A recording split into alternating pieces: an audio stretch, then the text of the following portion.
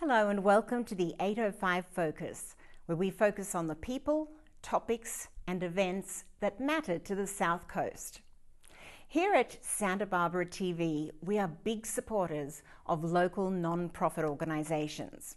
One such group that is doing some fabulous work here in Santa Barbara is the New Beginnings Counselling Centre. And I've got some great guests here today to help me understand and learn a little bit more about the organisation. Firstly, Christine Schwartz from New Beginnings Counselling Centre, Glenn Batchelor from Social Venture Partners, and military veteran Cal Carey. Welcome to the show, everyone. Thank you. Glad to be here. Christine, what is New Beginnings and how did it come about? The New Beginnings Counseling Center is a community mental health organization, and we have long history in the community, dating back to the late 60s, early 70s, as initially as a night clinic for mental health counseling. And over the years, the agency changed leadership and focus a little bit, always remaining at the core a counseling center. And in 2000, a group of community collaborators got together, renamed the organization New Beginnings, and made our primary focus working with people who were vulnerable in different ways, primarily either through mental health issues or through housing needs. And we've developed into core 5 programs, 3 of which focus on housing and 2 of which focus on counseling. In an average year, we serve over 1,800 people. We provide, this year, in the last year, we've actually provided over $125,000 in financial assistance to clients in helping them obtain housing, medical assistance, vehicle repairs. That's fantastic. We're quite proud of that. Yes, I'm sure. Now, one program that is proving hugely successful is the Safe Parking Program. Can you tell me a little bit about that? Sure. The Safe Parking Program utilizes existing community resources in parking lots, empty parking lots at night, that are either provided by the local government, by for-profit organizations, nonprofit organizations, faith-based organizations who allow us to utilize their parking lots at night to shelter families and individuals who are living out of their vehicles. We have on any given night about 125 people who we are sheltering in the parking lots. As well, unfortunately, we have at least another 70 who are on a waiting list. I'm not sure that many people in the community know just how many people are really on the verge of either losing their homes or have just lost their homes and have no choice but to live out of their cars in hopes of becoming stable again. And so what we do, not only do we provide shelter for people, but we provide assistance to get them back into traditional housing as quickly as possible. And just to be clear, it's Sure. illegal to park in your car just anywhere that you want around Santa Barbara and live out of your car. So that's the service that you're providing, or one of them. Correct, yeah. We permit. We make sure everybody has a current license, registration, insurance, and we permit each vehicle. And we have 2 monitors who safeguard and who check the lots on a daily basis, twice daily, to make sure that people are compliant with the program rules. And we've had little to no incident in over 10 years of operating the program. Yeah. People actually come from throughout the country and throughout the world to interview us about the program because of its success, and it's a very innovative, very, very successful program. That's fantastic. And with that program and others that you Sure. have going throughout the community, where do you get your funding? Well, it's a complex issue. Primarily, our funding comes from community foundations, local supporters, local philanthropists. We receive a significant portion from government funding, local, city, county, state, federal funding. We have the Department of Veteran Affairs provides us funding to work with veterans who are homeless. We also work a lot with some local organizations, one of which is Social Venture Partners, which has been tremendous in providing us both with financial and technical assistance that we wouldn't be able to otherwise obtain. Wonderful. So that brings me to Glenn Batchelor from Social Venture Partners. Glenn, tell me about your organization. Social Venture Partners is an international organization with chapters in most of the major cities in the United States, and we began here in Santa Barbara in 2008. And as Christine mentioned, what we primarily do is we provide some funding, but perhaps more important than that is we provide consulting work. We have lots of folks that have business backgrounds and nonprofit organization backgrounds, legal backgrounds, and essentially what we try to do is help really worthwhile organizations like New Beginnings to help them do more of what they do well. And so, so we provide, some of that's money and some of that's our time, but we're very selective about who we work with. And when we heard about New Beginnings, we just thought it was an absolute gem in the community, and we were really surprised how few people knew about it. And we've been working together for about 2 years now, and I can say that we're more impressed with New Beginnings than we were 2 years ago, and we were very impressed then. So they've made tremendous progress, and they're helping so many people on so many different levels. Oh, that's wonderful. And it's good to hear that you're happy where your money's gone. Oh, absolutely. Yeah. Wonderful. Now, with the Safe Parking Program, you've heard about that. How does that make you guys feel when you hear of great stories like that?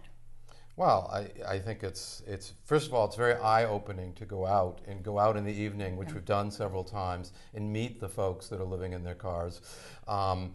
Very surprised at the circumstances, and there could be people that live next door to any one of us, and some very, very difficult situations where people really were on the precipice of being either housed or not housed, and ending up in their cars, which is very, very difficult. So I think more than anything, it's eye-opening and how easily it could happen to almost anyone.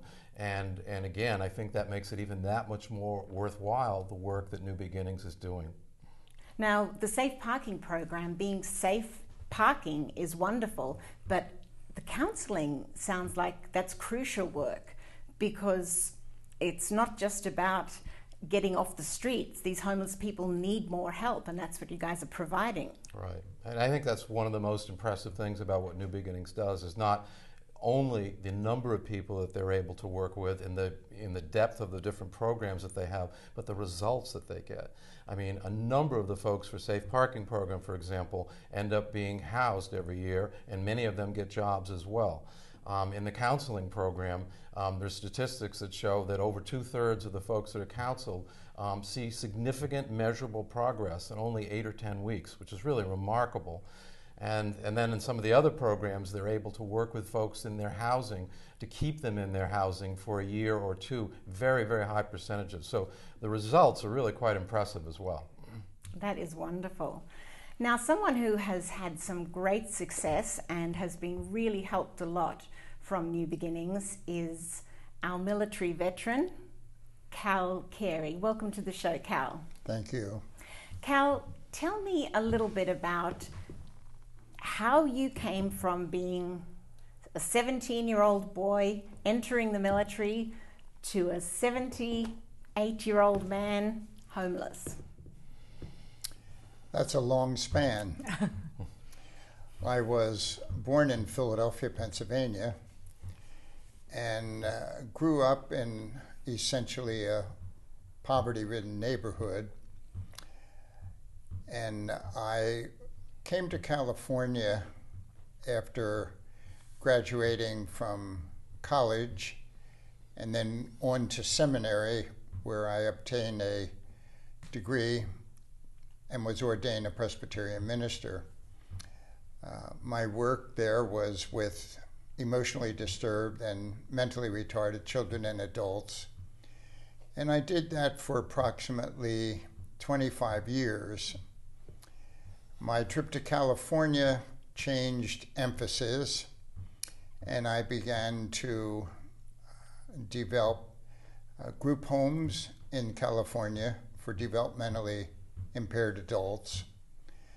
I also ventured into 2 unsuccessful business ventures, both at the Big Yellow House and in the development of a motel, the Flower Garden Inn, here in Santa Barbara. So you're a highly educated individual, helped the country hugely with your military service, given so much to the community, been a businessman, and you found yourself homeless. What was that like? This happens very suddenly. You can go from a significant income, successful business, or even service into the community.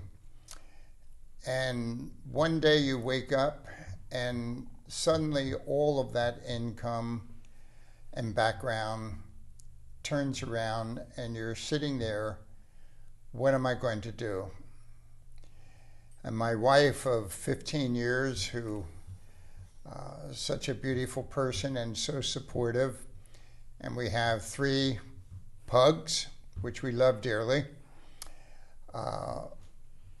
we were not able even to locate housing. So we spent a month in our car under the safe parking program of New Beginning. And through that, I was introduced into a service of New Beginning, which was a service devoted to helping veterans obtain housing. They did that. They financially supported that effort. And now my wife and I and the 3 pugs are very, very happy in a small cottage in Los Padres Forest. We will be starting up a new business in San Ynez. And all of this goes back to that moment in time when, as I've said very often, New Beginnings and the Veterans Program was very much like a bridge over troubled waters. And that bridge provided me, my wife, to go forward and hopefully have a successful future as a result of what I called their ministry. That's just wonderful news, a wonderful success story, and I guess you have many stories like this, Christine. We do. It's so rewarding to be able to provide assistance to people that are in immediate crisis and help them with something so tangible as housing or medical assistance or sheets for their bed or anything that they need to be able to just get back to some kind of normalcy in a traditional living environment. There seem to be a lot of misconceptions about homeless people. It seems a lot of people think, look, if they just got up and went out and got a job, they'd be fine, and it's their choice to live in a car. You know, they could set themselves up if they wanted to. It doesn't quite work like that, does it? No. Unfortunately, and this is not only a California phenomenon, and this is throughout the country, we're finding that the expense of rent, the monthly living expense far exceeds people's income. And in Santa Barbara, for example, the expected percentage of rent to salary is that people should be able to dedicate 25% of their salary to their rent, when people are only making the equivalent of 15%. And so people are just not having sufficient income to be able to afford to live here. And many people have lived here their entire lives. Their family is here, their friends are here, and while many are willing and we do relocate to areas North and South County, many people have lifelong connections here that they have to break in order to find housing. Who are some of these homeless people? I'm not asking for Sure. names. But who are some of these homeless people that end up on your doorstep asking for help? Sure. We have one gentleman who was a very successful fashion photographer of Vogue, Glamour, Cosmopolitan. Another woman who worked in the mortgage industry, and was very successful, but eventually lost her home as a result of the downturn in the real estate. We have people who work, who are transportation service providers, who are retail people, who surgeons, doctors. We have, often people come to us because they've had a health issue that has depleted their income, or they've lost their job, or there's some circumstance or crisis that's caused them to have an immediate loss of income, and they have nowhere else to turn. And social venture partners, I guess, are feeling pretty good where their money has gone.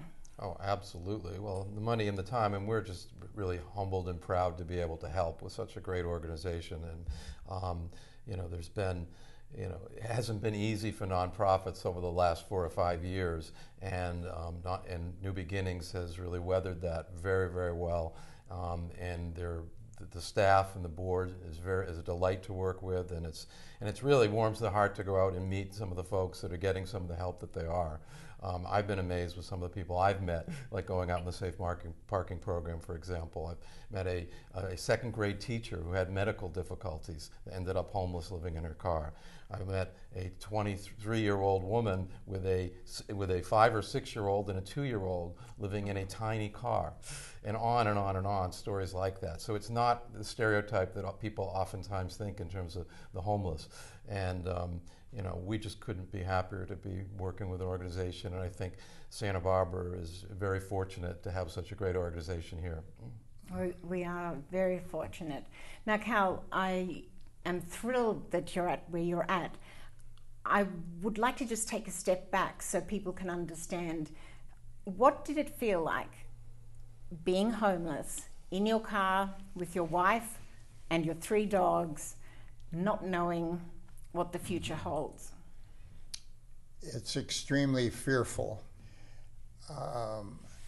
You get a sense of dread, and you get a sense of no place to turn, because your self-esteem also goes down along with the homelessness.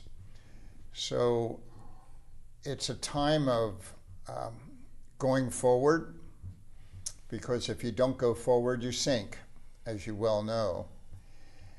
And I would take this opportunity to appeal to my buddies out there, veterans, who are experiencing those same kinds of feelings, to seek out the veteran program at New Beginnings, because indeed they do effect miracles in people's lives.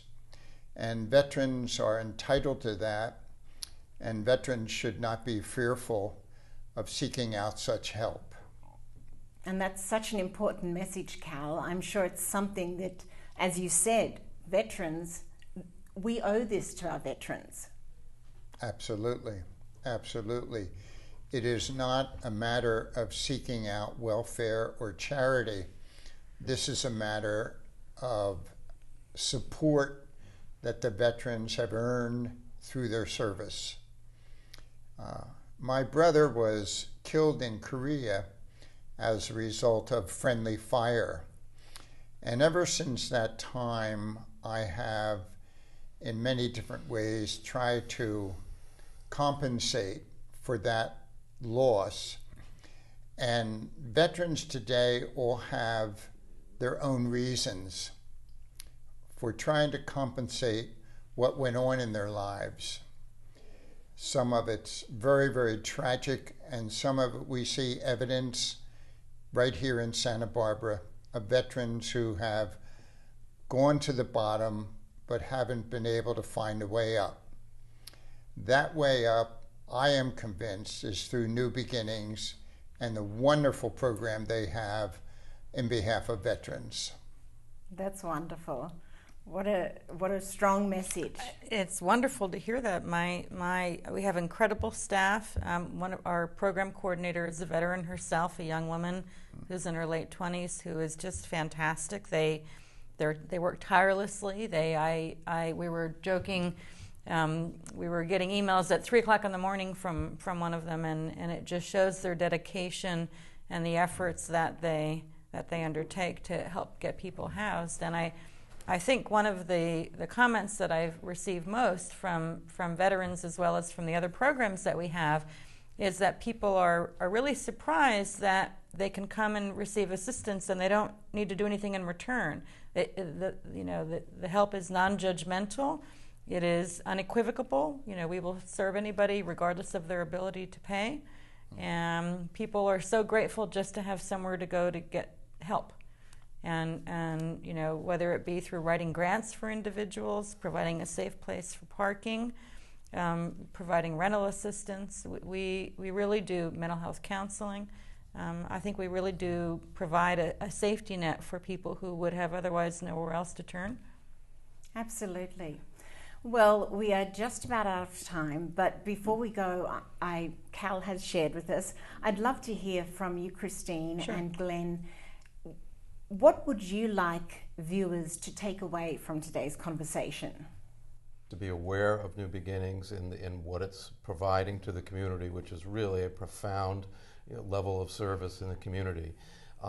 And a couple of things that we haven't mentioned so far today is, number one, is that a lot of the counseling is provided by master's level and doctoral level students in the area. So this organization is helping to create the next generation of counselors, which is a big service to the community beyond the direct service that they provide to their clients.